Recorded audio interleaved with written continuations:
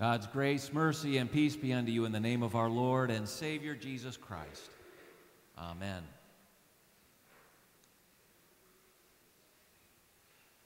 Tonight we are talking about sackcloth and ashes. And this Ash Wednesday we are beginning our journey to Easter, which will have us travel 40 days and through Good Friday, the tomb, and the resurrection. And our theme for this time is repentance. And again, as Pastor Weiss explained on Wednesday evenings, we're going to be particularly looking at the book of Jonah. In Scripture, you find that in the act of repentance, there often is the act of wearing sackcloth and ashes, and putting ashes on yourself. And so, just so you know, sackcloth originally was coarse black cloth made from goat's hair that was worn, and you would mix the ashes in with it, all right? And you would wear it as a sign.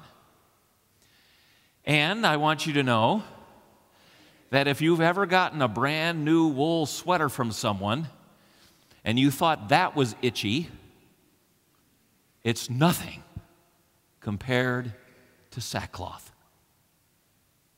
And for the children, I know we didn't have a children's message. I brought along, or have, 2 pictures to share with you because there's not too much online. The first one, this gentleman is wearing sackcloth and ashes.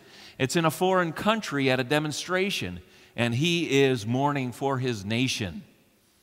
And then this is more often what you will see, the next picture. This gentleman wearing sackcloth and ashes is what we normally think about, and that is a sack for flour or vegetables made of burlap. And you can see just barely on his chest the lettering that he has repurposed this from being a container for, or a bag for potatoes, and now it is his sackcloth. So what are the times that people would wear sackcloth and ashes? Oh, there is one thing I should mention also at this point.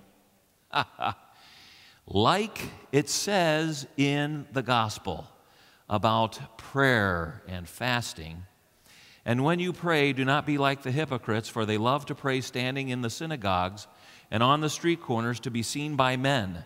I tell you the truth, they have received their reward in full. But when you pray, go into your room, close the door, and pray to your Father who is unseen. Then your Father who sees what is done in secret will reward you. Often, if it was a public display, that would be one thing. You take the ashes, the dust of the road, and pour it on yourself, all right? More often the case was when you were having a crisis and you were wearing sackcloth and ashes, you would put the sackcloth on, coat it with ashes, then put your clothes on over top. And can you imagine doing that in the Middle East? I don't know how you hide the smell. I'm just not sure. All right? But when you were in the act of repentance, nobody else was supposed to know at times, unless you were doing it particularly on behalf of the nation. Okay? Personal repentance, you'd put it on underneath. Can you imagine if your undergarments were made of goat's hair? Ah! All right? You'd put it on underneath, and you'd hide it.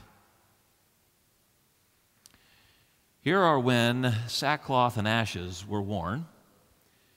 First, as a sign for mourning someone who died.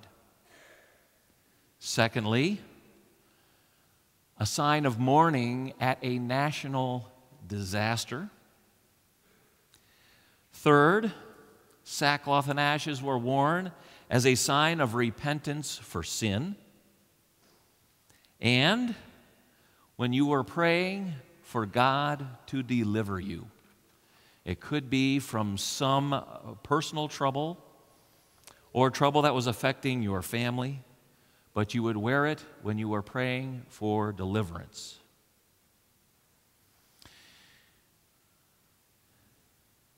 Matthew 11 is the only place that sackcloth and ashes appear in the New Testament.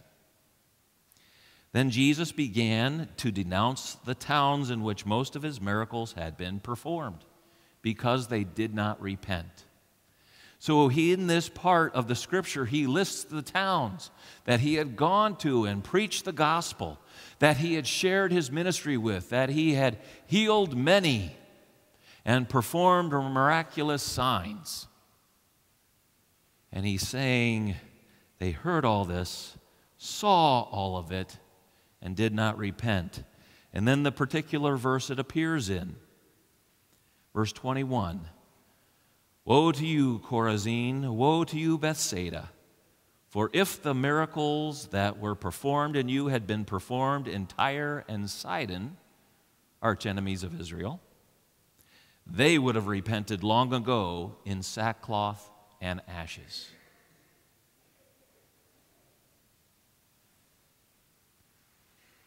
Jesus calls for repentance. Jesus calls us to consider repentance, consider our need, and he calls out to us. The lesson from this is God has performed many things for you, not only for you in your daily life and throughout, blessing you over and over again, but finally for the forgiveness of sins, went to the cross, died for you, and forgave you. If that has been done for you, then the call is to repent. For us tonight, 2 Corinthians chapter 5, we read, particularly these verses, "We implore you on Christ's behalf, be reconciled to God. God made him who had no sin to be sin for us, that in him we might become the righteousness of God." And then on a night like Ash Wednesday, he continues. He said, "As God's co-workers, we urge you not to receive God's grace in vain." That is, to receive the grace of Jesus Christ, to receive his forgiveness, and not constantly evaluate your life and bring those things that have troubled you and have been rebellion against God before his throne and confess them and ask for forgiveness. We're going through many aspects of repentance this season. I ask you only to consider one part tonight.